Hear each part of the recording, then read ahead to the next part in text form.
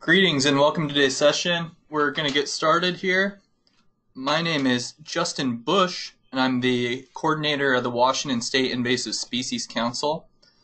The council was created by the state legislature in 2006, and the council is tasked with providing policy-level direction, planning, and coordination for combating harmful invasive species throughout the state, as well as preventing others that may be harmful.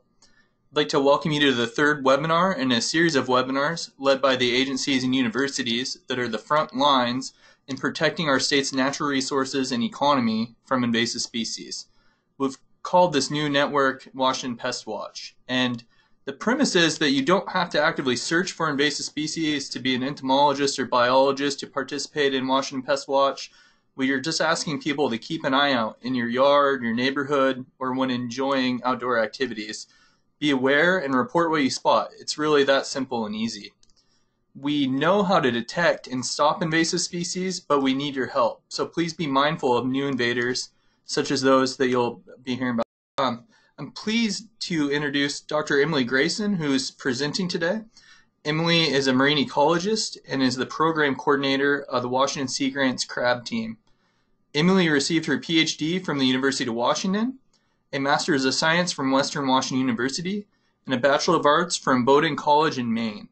Emily's research focuses on understanding ecological interactions through the lens of non-native species. As the crab team program coordinator with Washington Sea Grant, Emily coordinates a network of citizen scientists who are the eyes on the beach in monitoring for invasive European green crab. Emily, we thank you for your time and your efforts, and I'm turning it over to you. Thank you so much, Justin. And I want to thank both Justin and Kenzie who've helped coordinate this and make it possible. I really appreciate the role that Washington Invasive Species Council plays in the state in getting out the word and making resources like this accessible to as many people as possible. As Justin mentioned, it really does take a lot of people to effectively manage invasions, and not just the people who are working in agencies and even for our program to do that. So we are really grateful for all of you to spend your lunch hour with us today learning about invasive European green crab and what you can do to help capture the earliest stages of invasion and hopefully help give Washington Salish Sea the best chance it has to avoid the harm caused by this critter. So today, as Justin mentioned, I'm going to introduce you to this species. I'm going to talk first a little bit about why we care about this species, what the history is, and we'll have an opportunity for some questions after that. And then I'm really going to get into the nitty-gritty of what this thing looks like, where we expect to find it, and what you should do if you think you found one. So diving right in to European green crab. This is the species in question, and this fits right into Washington Invasive Species Council mission. This is considered to be one of the 100 most damaging species on the planet outside of its native range. So the tile on the right that I'm showing you here is the list of the top 100 species as ranked or into this group by the International Union for the Conservation of Nature. So this is a global conservation organization which is rooted in science. Their invasive species specialist group spent some time thinking about invasive species that are damaging and widespread around the world. And lo and behold, one that made it to this list is the European green crab, Carcinus manus. Fun fact here, Carcinus manus, the Latin name of this crab, actually translates to raving mad or crazy crab. So that maybe gives you some insight into how folks feel about its personality. So my background is broadly interested in all invasive species, and I have the most experience working with marine invasives. The program that I represent here today, Crab Team, is a program focused on this single species. And this species has also garnered attention with the Washington Invasive Species Council. It has made it into the top 50 priority watch for invasive animals in the state of Washington. I've have a screenshot here of the WISC page on crabs, and there's actually two species on this page. The one on the left is our European green crab. Incidentally, the one on the right here is the Chinese mitten crab, which is a crab that has never been confirmed in the state of Washington, and interestingly is potentially starting to disappear from the West Coast as a whole. However, still something to be on the lookout. By contrast, European green crab is a critter that has been on the West Coast for roughly 30 years and is increasing its range and its abundance. So it continues to garner concern, not only in our state, but also in British Columbia and up in Alaska, as well as ongoing work to manage it in Oregon and California. So backing up to give you a little bit of context about how the European green crab got here and how it got on that list of the 100 most damaging invasive species in the world. This crab truly is a globally invasive species. The native range of this crab, as you might not be surprised to hear from its name, is Western Europe, and it has a range that extends from the North Sea down to the northern coasts of Africa. And from this native range, it's managed to successfully establish populations in almost every temperate marine habitat in the world. Both coasts of North America, the southeast coast of Argentina, southern tip of South Africa, and southeastern Australia are some of the most notable established populations. The crab has appeared in other places, but hasn't necessarily set up shop in those places, particularly in more tropical waters. The European green crab doesn't do particularly well in tropical temperatures, though it does quite well on the warmer end of temperate range temperatures. You'll notice here that if you look at our own invasion here, the green crab being on the west coast of North America is a result of transport from the east coast of North America. We know this from genetic evidence that crabs on the west coast originated on the US East Coast. They were probably accidentally brought across the country sometime in the late part of the 20th century by humans moving seaweed and using that as packing material for either bait or for seafood itself. And if green crabs were in that seaweed and improperly disposed of, that's likely how they got transported to the west coast of North America. I'm going to zoom in here just a little bit to show you some local history. So I mentioned they came from the US East Coast and first were detected in San Francisco Bay in 1989. They were still very rare when they were first detected, so it's likely that they arrived not too long prior to that. But after their first detection, they were able to spread via this larval stage that they have. So what I'm showing here on the left side of the screen is what a green crab looks like more or less when it hatches out of its egg. It's a stage called a zoea, or a spikehead, might be the more colloquial term. And this is the stage that can spend up to 80 or 90 days getting washed around with the currents. And because of this stage, the green crab, even though it was only really introduced to San Francisco Bay, has been able to spread across the West Coast, including a major northward range expansion during 1997-98, which was, as some of you might recall, one of the really strongest El Nino events that has occurred since the most recent 2 years.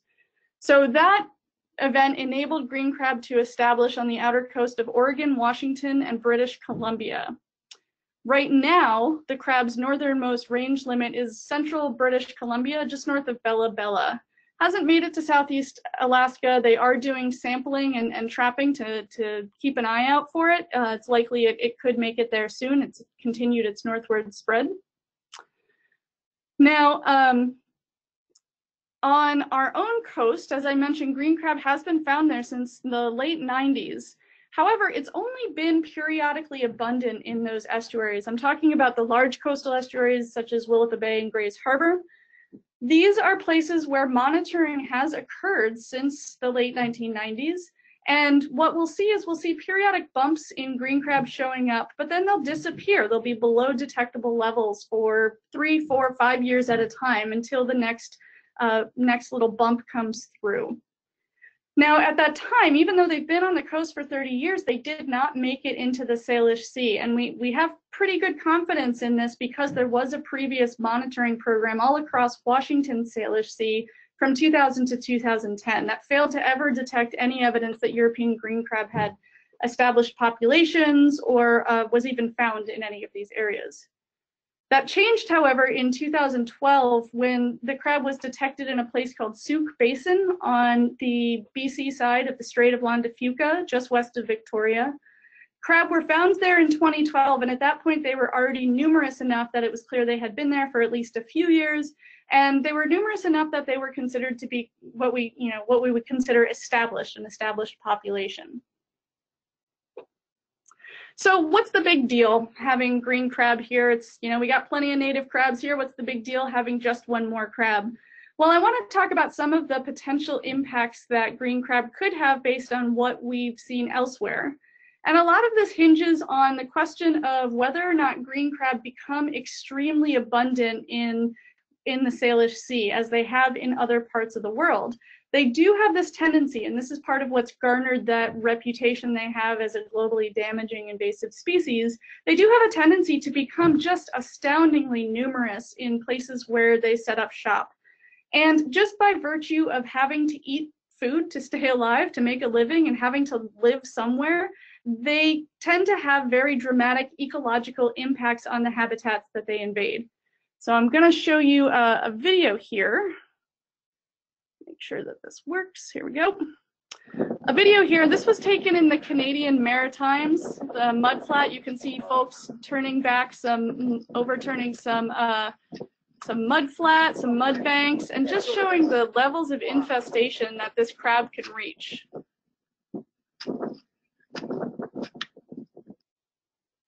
So I just bring this up because this really makes a visceral impact when you look at the abundances and that they can reach and start to understand why this species could really be a problem when it achieves those abundances. So what are some of these impacts?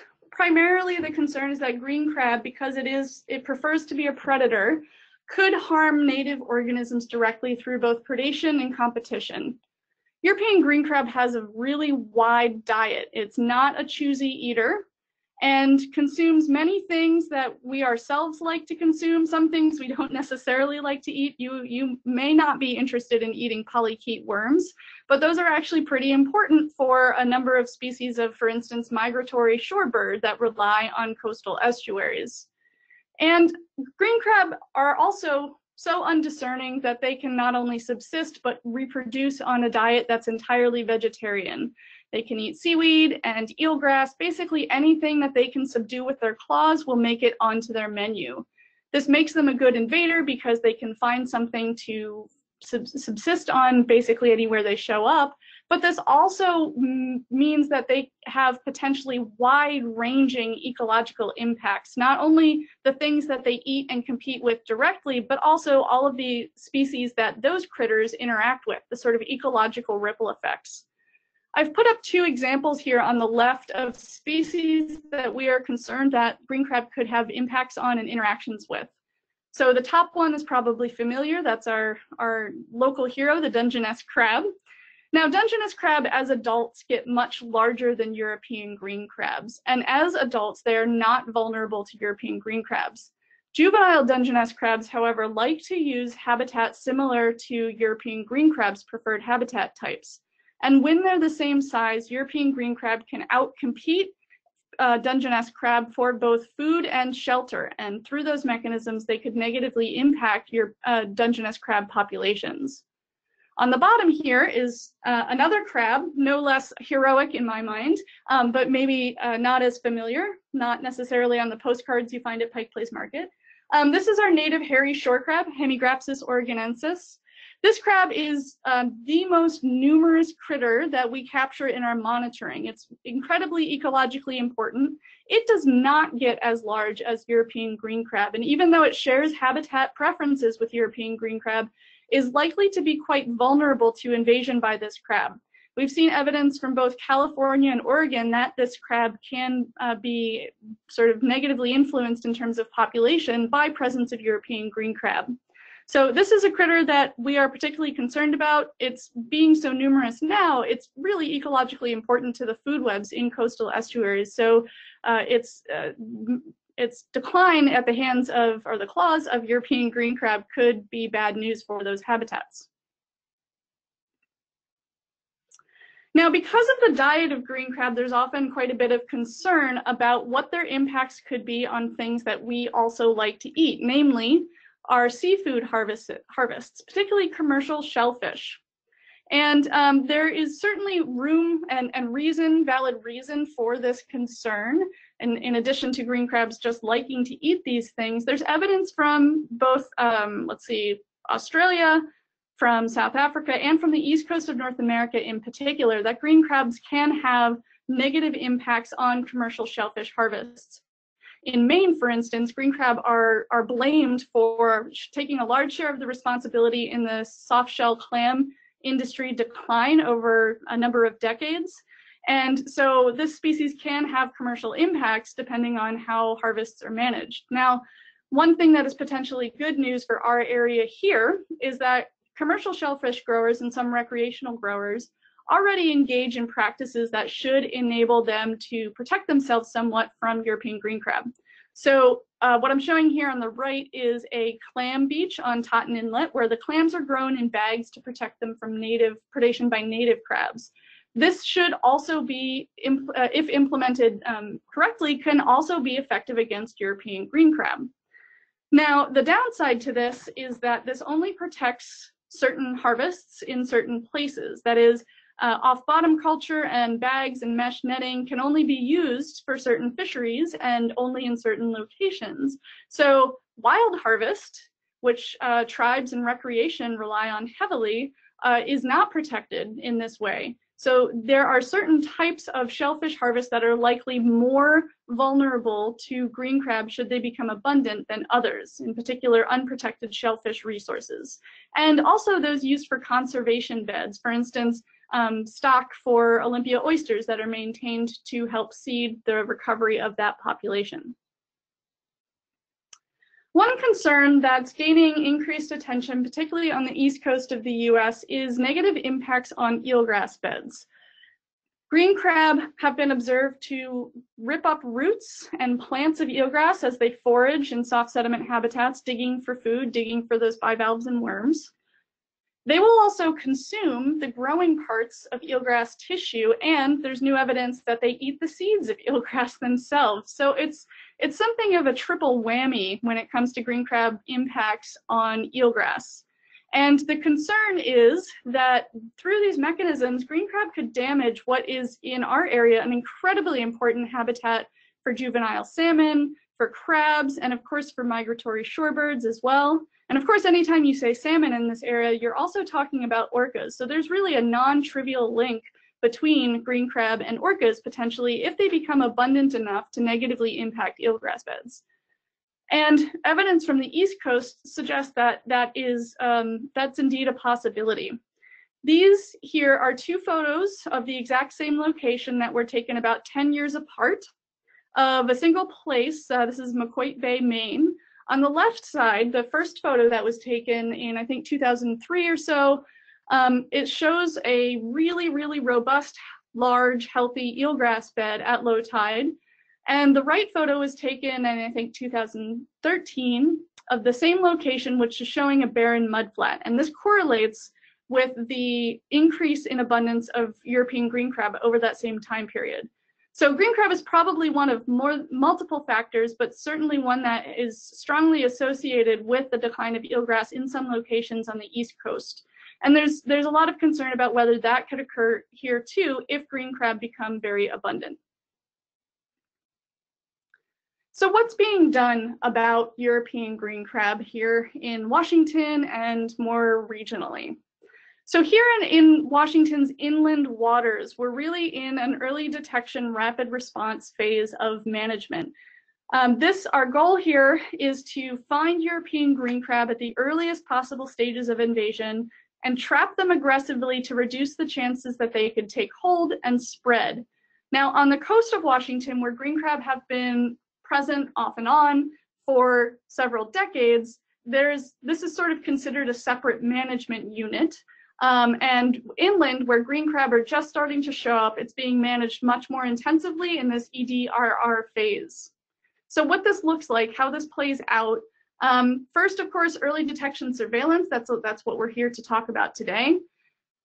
As Justin alluded to, Crab Team exists at Washington Sea Grant. This is a program primarily of citizen science volunteers, along with a few agency and tribal staff that monitor as well. A network of 54 sites throughout Washington's inland waters that actively search for European green crab 6 months of the year. In addition, we at Crab Team work to conduct training with agency and tribal staff to train the managers who are out there every day or lots of days on beaches, especially beaches where other folks don't tend to spend a lot of time, so that they can do the same thing even if they aren't actively trapping for green crabs, so that they know what to look for and can help us increase the scope of our surveillance. And then lastly, and not least for being last, what we're doing right here, essentially educating anybody who spends time on the shoreline, near the saltwater, in marshes, to expand the network of people who know what to look for and know what to do if they think they have found something. So this is the early detection surveillance network and how it's all put together. And this is primarily the work that Crab Team does. Now, when a detection is made, this advances, when a green crab is found in a new place, this advances to an assessment of, doing an assessment of the population. This is typically an intensive 2 to 3 day trapping effort to determine the extent of any population. How big is it? How many are there? And what size are they? How long have they been there? Questions like that. Now, at this point, we typically partner with Washington Department of Fish and Wildlife. WDFW is the state agency responsible for managing this species in state waters and in state shorelines. And so WDFW takes the lead on these activities and will get in there and send personnel out to do trapping and determine the extent of the population. Now, depending on what's found there, we go into sort of an ongoing management phase. If no more green crabs are found, or maybe just a handful, 2 or 3, the site moves to be ongoing monitoring. So we will maybe bring it into the Crab Team network of sites and conduct monthly small-scale monitoring. And then we aim to repeat the assessment trapping annually just to keep an eye on it to make sure there's no unmissed pockets of crabs that have started to reproduce there. If more than just a handful of crabs are found, an ongoing management plan is enacted, which so far we really only have 1 or 2 of those that we can give as examples. And the goal there is to do as much trapping as possible to remove as many crabs as possible. Now, you're welcome to ask me about this if this is a question that you have, but trapping right now is really the only tool that we have to remove green crab. And it's incredibly labor intensive, and it requires consistent, repeated efforts to remove a number of crabs. So currently the best option we have is to throw as many traps out there as possible and try to just pull out every crab we can get our hands on. So where are they now? What do we know? A lot of what we know so far, since we are still in this early detection phase, is owing to the Crab Team Early Detection Network. And this is the map I'm showing you here on the right. So there are symbols here that look sort of like upside down teardrops. And those symbols are each of the 54 monitoring sites in the Crab Team network. You can see they're distributed all the way up to Drayton Harbor, practically within the site of Canada, San Juan Islands, all the way down to Nisqually Reach in near Olympia, Hood Canal, and then all the way as far west as Pisht. That site is Pisht there. So the red teardrop shapes are the monitoring sites at which European green crab have been detected. And those yellow dots there are individual geolocations of all of the European green crab that have been confirmed on Washington's side of the Salish Sea. So one thing I also want to point out here, I mentioned that populations in Souk Basin, just west of Victoria, which is where crabs were first found in 2012. And that's what reinitiated concern about this species and launched the formation of Crab Team.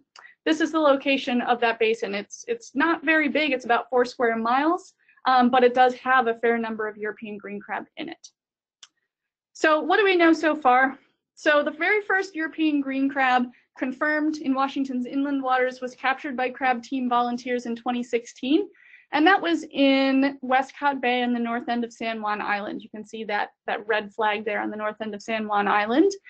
That was in August of 2016. Volunteers had been monitoring since April of 2016 each month, and August was the first green crab they caught.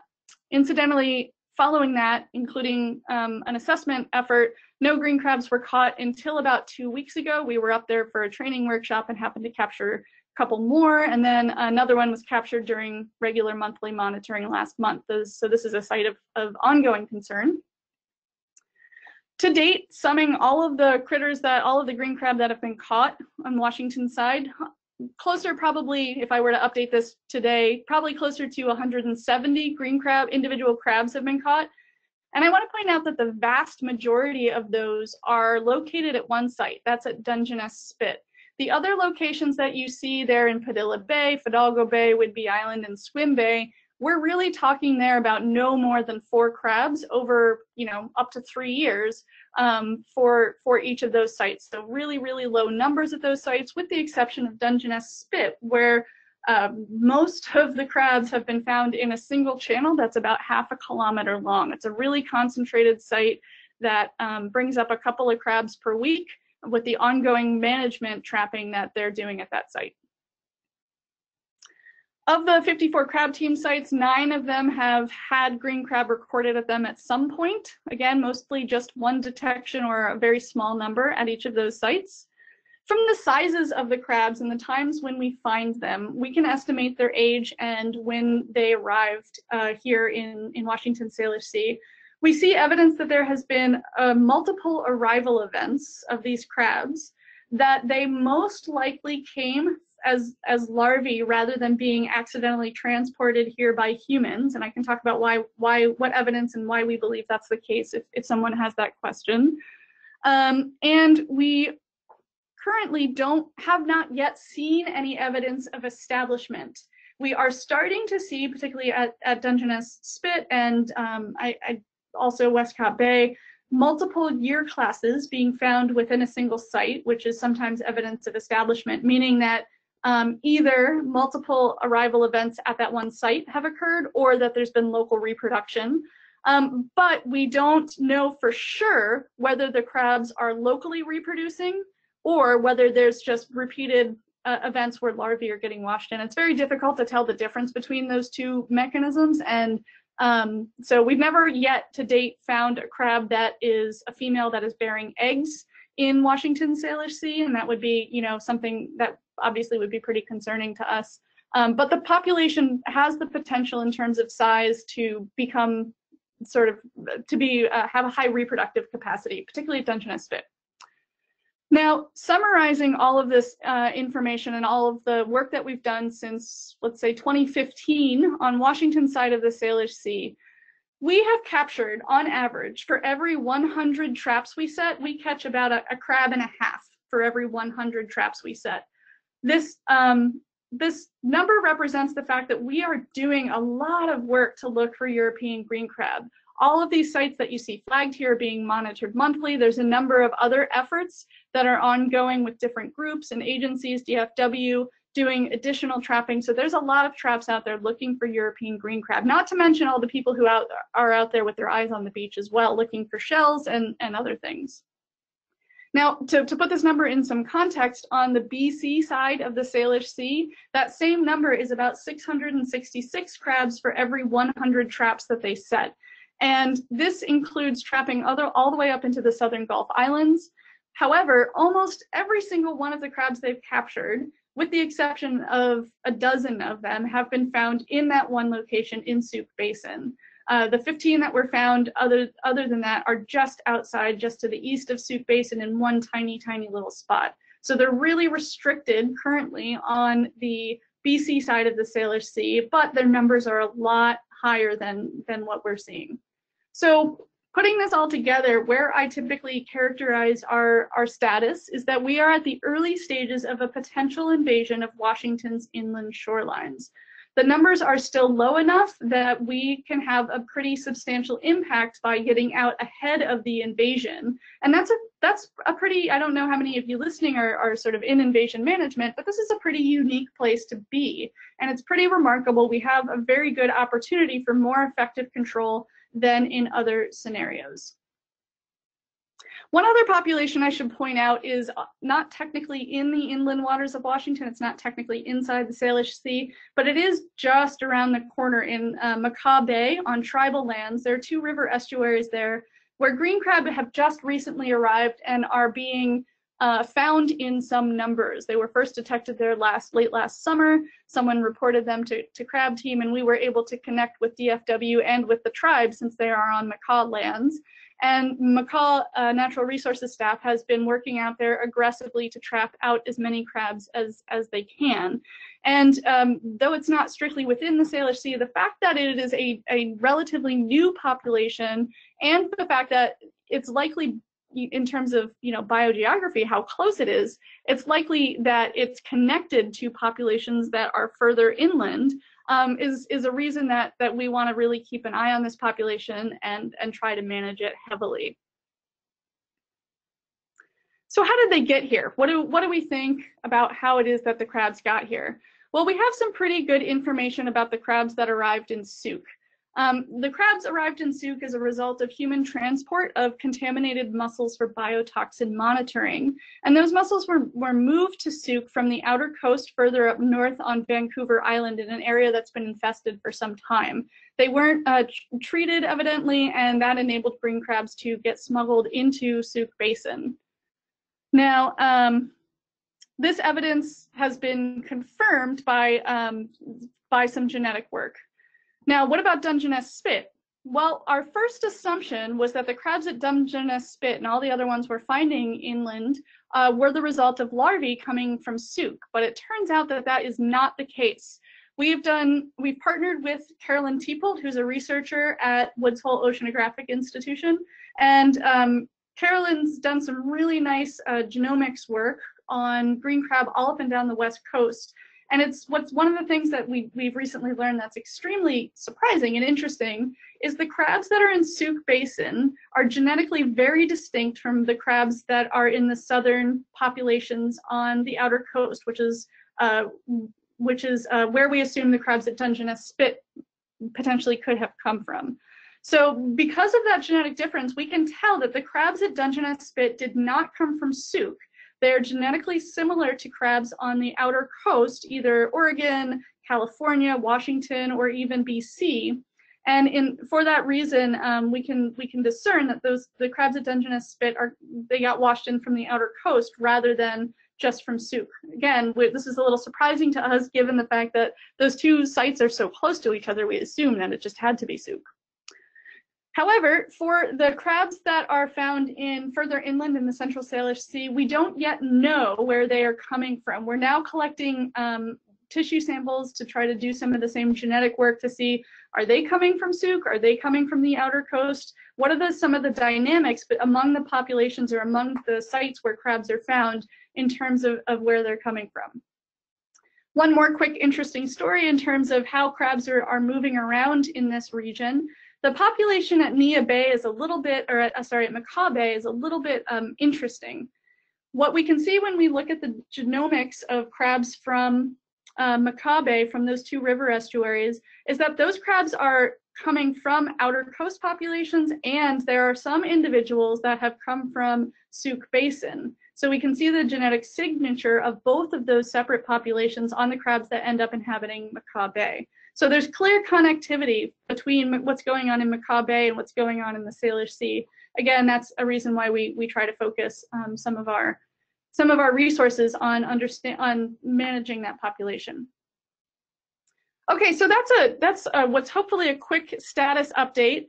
I want to just give you a heads up that the next portion I'm going to talk about how early detection works, how to identify green crab, and what you should do if you find one. But I thought now was a good chance to pause for any questions that you might have related to sort of background, ecology of European green crab. And again, remember there'll be more time at the end. So I'm going to take a pause here and give you an opportunity to ask questions, which Justin and Kenzie will manage. Great, thanks, Emily. So folks that are participating, or either raise your hand or type your question into the question box and we can read it aloud.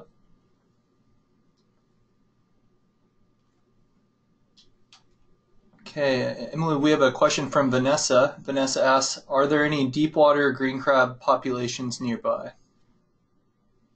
Thanks, Vanessa. That's a good question. Green crab are not typically found in deep water. One of the things I'll talk about coming up is that large Dungeness and European green crab, large Dungeness and red rock crab are actually pretty good predators and competitors of even adult European green crab. That is, when the native crabs are large, they outcompete European green crab. And so they tend to keep green crab restricted to shallow intertidal habitats. And I'll point out what some of those are in the upcoming section.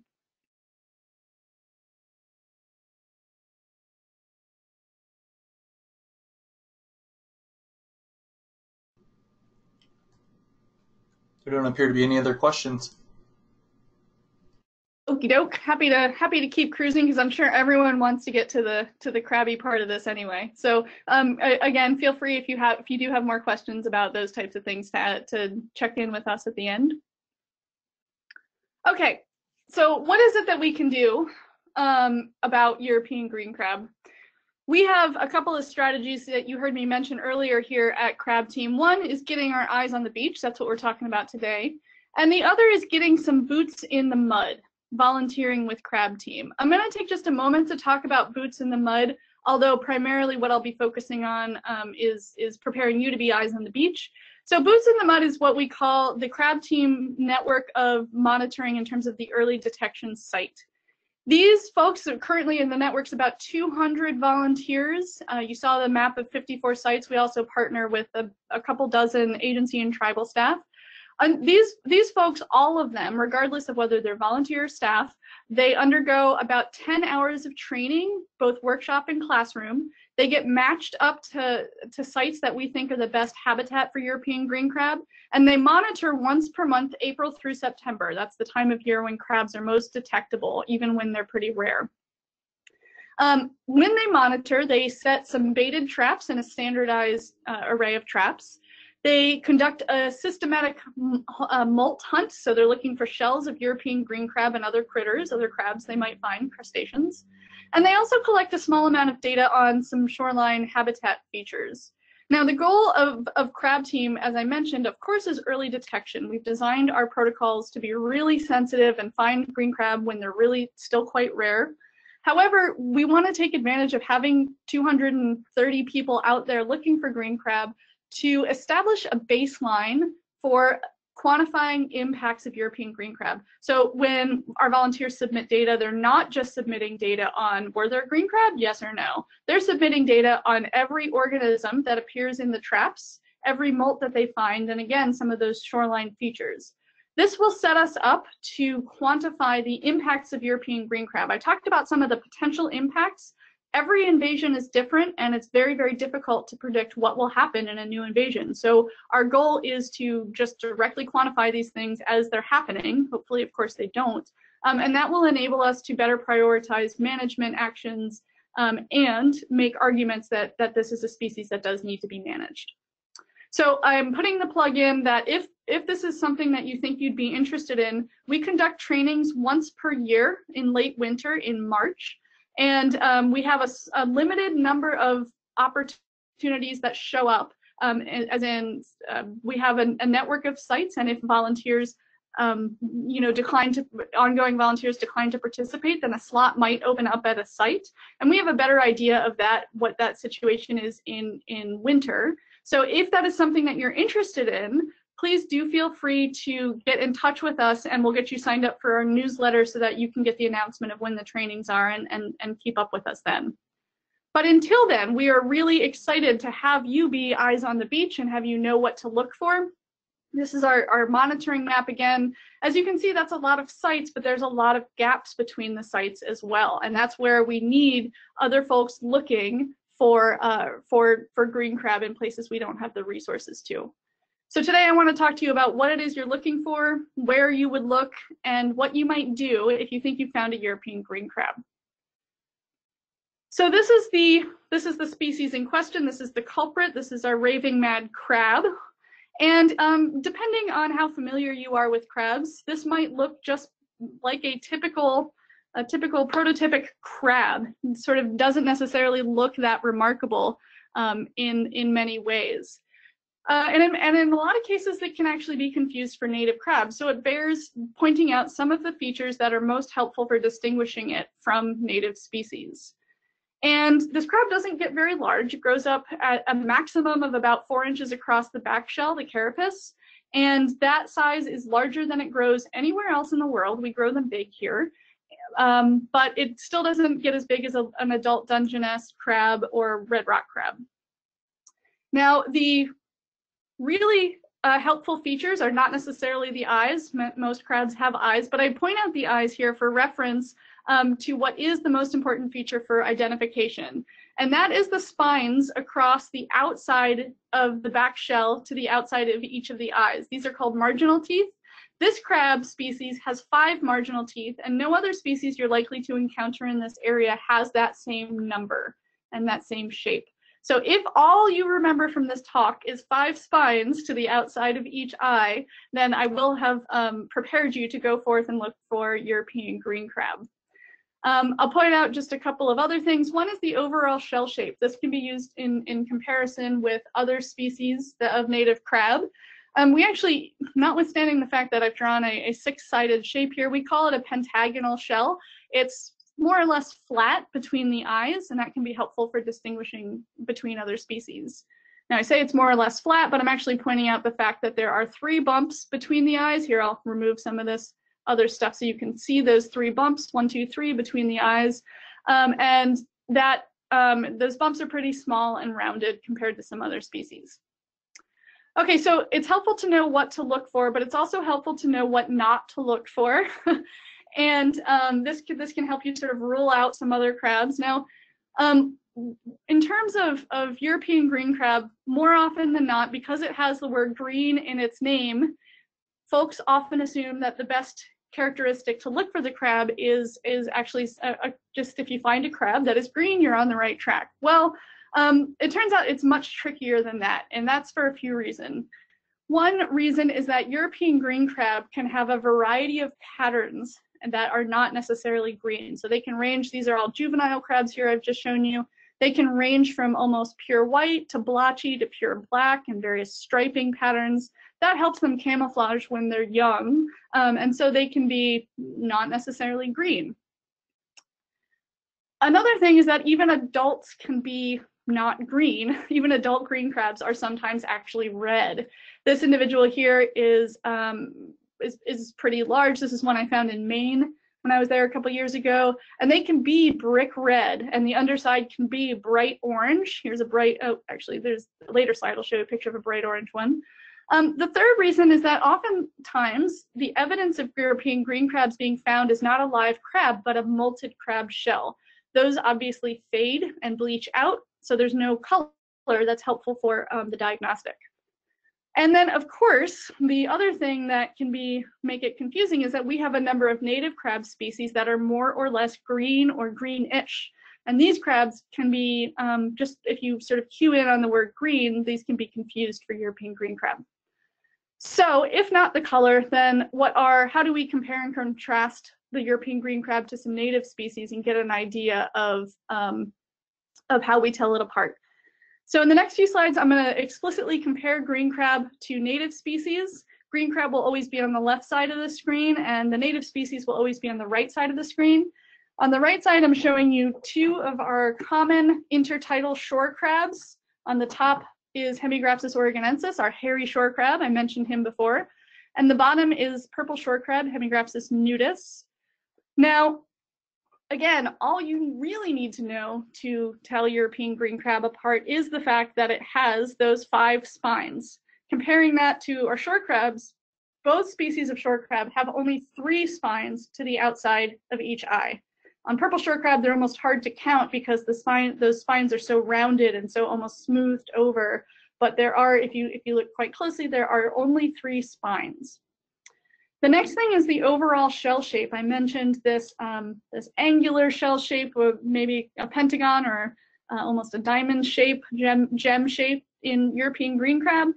By contrast, the shore crabs are quite square. Shore crabs also don't get as large as European green crab, Purple shore crabs can get up to about 3 inches across the back shell. If you find something larger than that, it's maybe could be considered confusing, but herring shore crab get to be only maybe about 2 inches across the back shell, not quite as large. But overall, the number of marginal teeth and the overall shell shape can help you disentangle our native shore crabs from European green crab. Hairy shore crab in particular are super common, and you see them in almost every beach in some form or other, and so they are, because of their color, sometimes confused.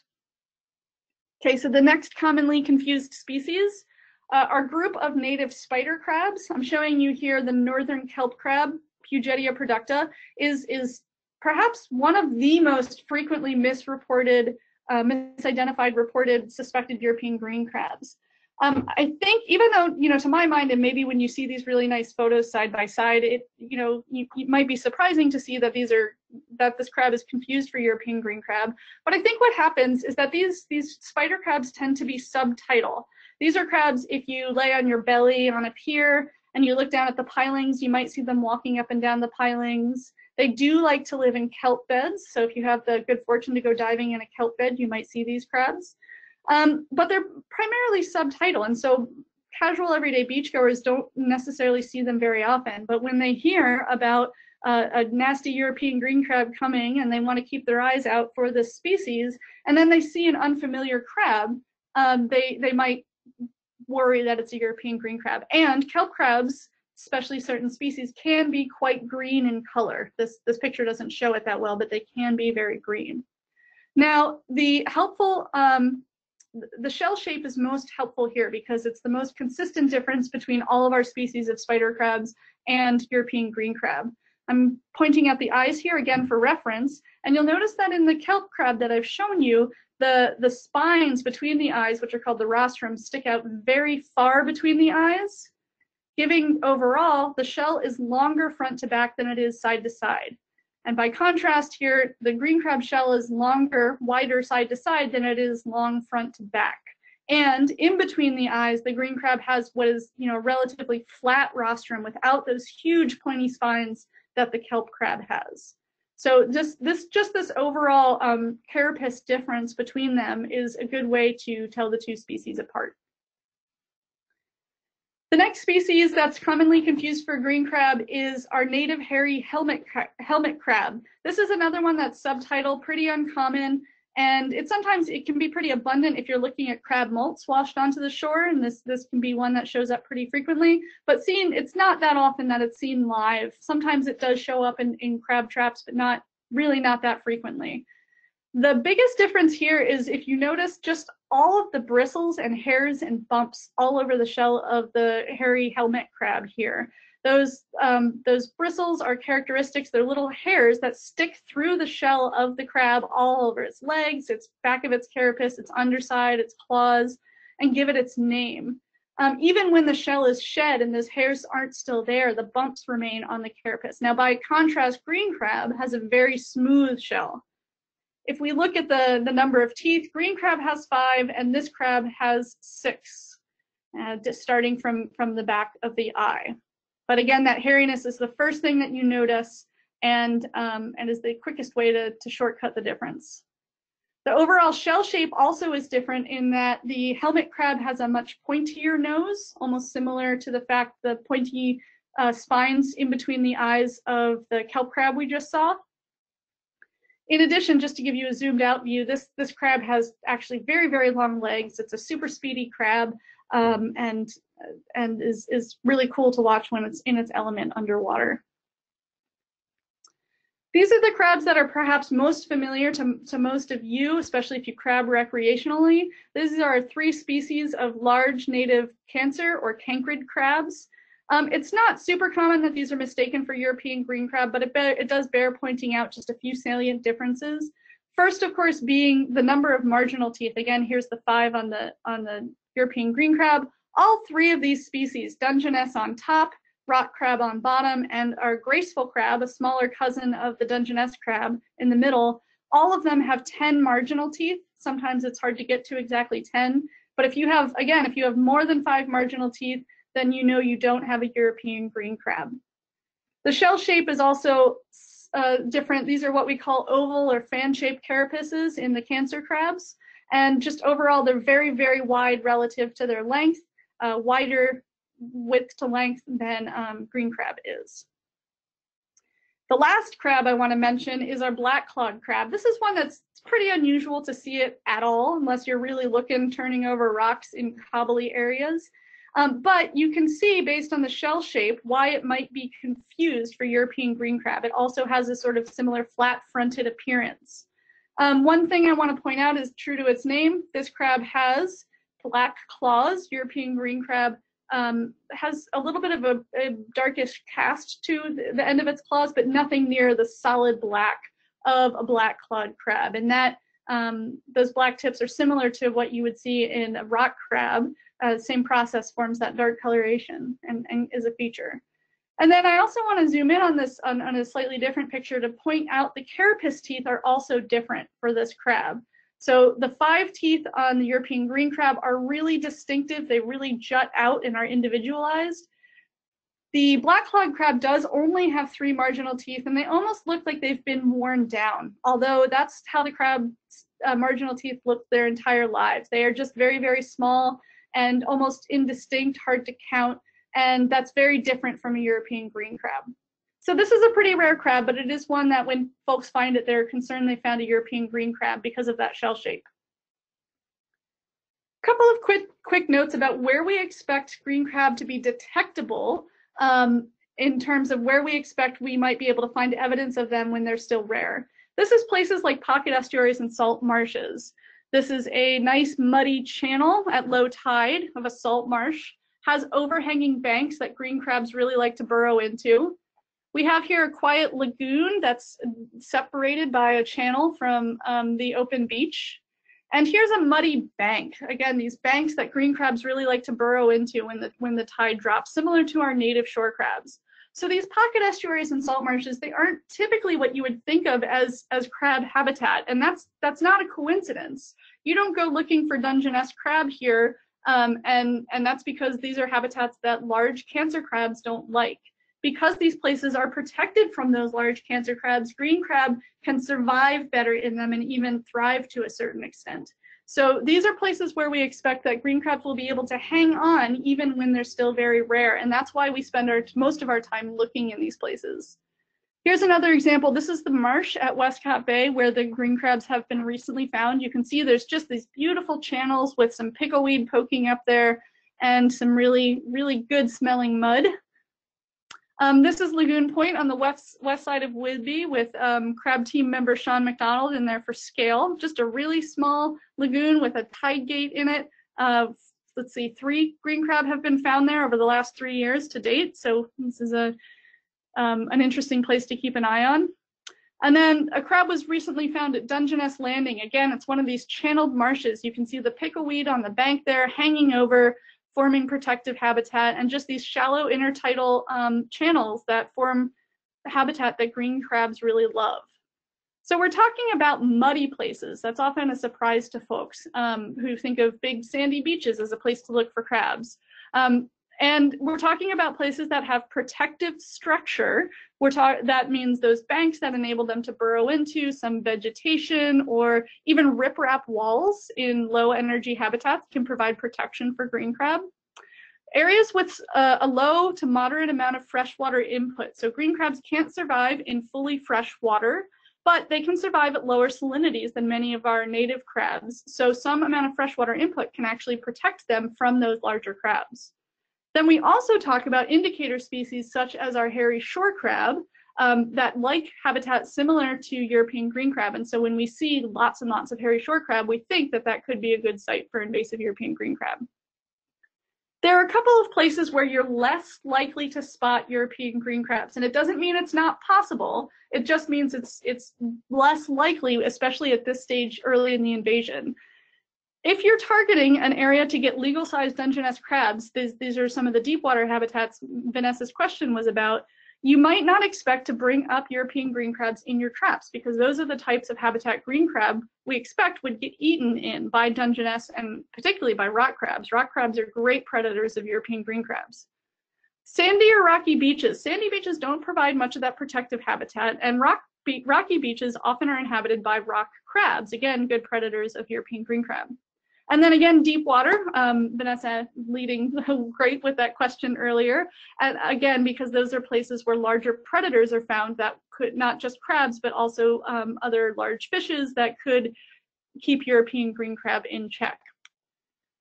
I want to point out a resource online. This is a map that we've created. I showed you a version of it earlier with our monitoring sites on it. This is publicly available and you can browse this map. We've also created a layer on it that has sites marked that are particularly good habitat for European green crab.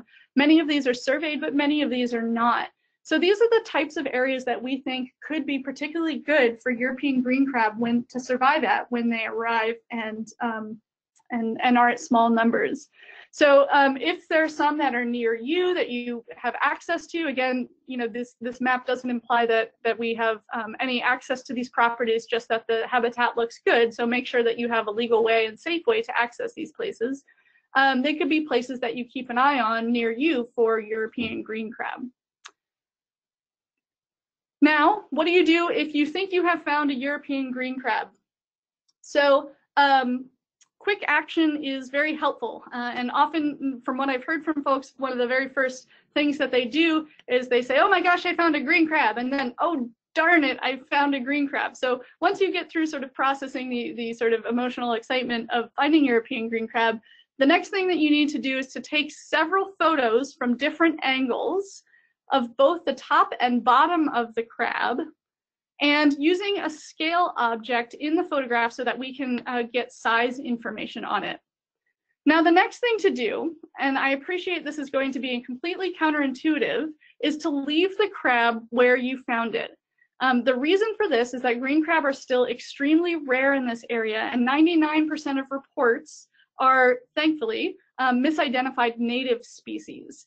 So when WDFW had a previous outreach effort in the early 2000s, they asked folks who found a green crab to freeze it and mail it to them. And in the mail, they received hundreds of frozen native crabs, but not one single European green crab. So we're trying to avoid mass mortality of native crabs here. And those largely because these native crabs could be our best protection against European green crabs. So we need to take care of their populations. Now, by sending us the photos, all we need to confirm a sighting is a photograph and a location. That's enough to trigger a response effort and us getting out there very, very quickly with traps and with personnel to do some exploration looking for green crab in the area. I also want to point out here that this crab is considered a level 1 prohibited species in the state of Washington. That means it's illegal to possess this crab without a permit to do so. So folks who participate in our programs obtain these permits, but you know, the other thing about leaving the crab in place is to you know, make sure we all stay in compliance with the state regulations. Take that information and email it with location details to our email, which is crabteam@uw.edu. This is a shared email account, so we check it really regularly. If you have GPS coordinates on the site, that's ideal. If you don't, just give us as much detail as possible of where you were. And remember, we're dealing with 2,500 miles of shoreline. We're pretty familiar with it, but we might need a couple of location references to help us figure out where it is you're talking about. Turns out there are about 1 million places in Washington state that are called Mud Bay, and we sample a lot of them. So if you're at a place that is in Mud Bay, help us figure out which Mud Bay it is exactly. One thing that these photos here on the right, these are all photos that I took of a crab in Maine, and notice on the bottom that's that bright orange underside that can sometimes occur. And this is a female with eggs. She's bearing eggs. And thankfully she wasn't in Washington, thankfully she was in Maine. Now what I didn't do in these photos was, that I should have done, was to include a picture with something for scale. Neil Harrington here took this top picture and he happened to have calipers, which are super helpful, but even if all you have is a coin of a standardized size, that can help us figure out what size the crab is when you submit a photo. One last thing that I want to point out is that this crab, as one of the top priority invasive animals for the Washington Invasive Species Council, is available to report on the WISC app. If you have that on your phone and you're already using it, the reports get forwarded to us, to that same email, and we can verify and get the information to the folks who it needs to go to. So if you're already using this, you're more than welcome to contribute that way. But if you would prefer, you can email us directly. We do, however, need a photograph of the crab to be able to devote any resources to it. So it's really worth it to do what you can to get a photo. Okay, so that's all of the material I have for you today. I would love to take questions if there are any, and I'd also like to acknowledge the volunteers and folks who participate in the monitoring program who make all of the information I presented to you today possible. I also want to give you a couple of ways to contact us, that email, but also our website and social media. On our website, you can sign up for our newsletter that comes out about twice a year, just by email newsletter, and also sends out an announcement about things like our trainings as well, so that you can keep abreast of what's going on and get more engaged if you would have any interest in being so. So I want to thank you guys all very much for sharing your lunch hour with us and learning about this crab, and for your help getting out there, getting eyes on the beach. And I'd be happy to spend some time answering questions if you have any. Thanks. Great. Well, thank you, Emily, and fantastic job. We'll now have a question and answer period. So if you have a question, please type it into the question box, and I'll read that for Emily, or feel free to raise your hand and we'll unmute you. Emily Jennifer Lombard says, thank you very much.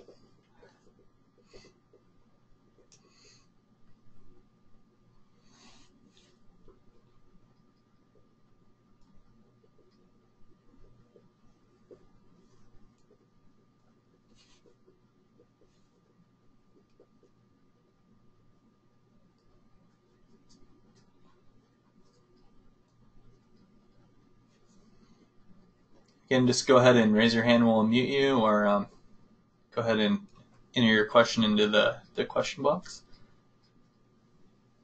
Sandy says, very good presentation, Emily. Very thorough and comprehensive. Thank you very much. Thanks, Sandy.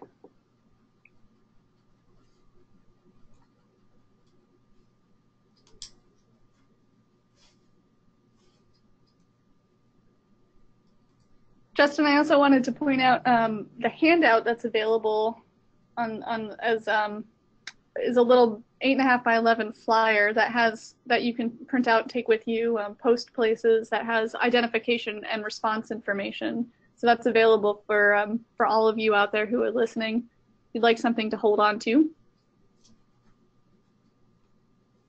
Great, thanks for that reminder, Emily. We do have a question from Michaela.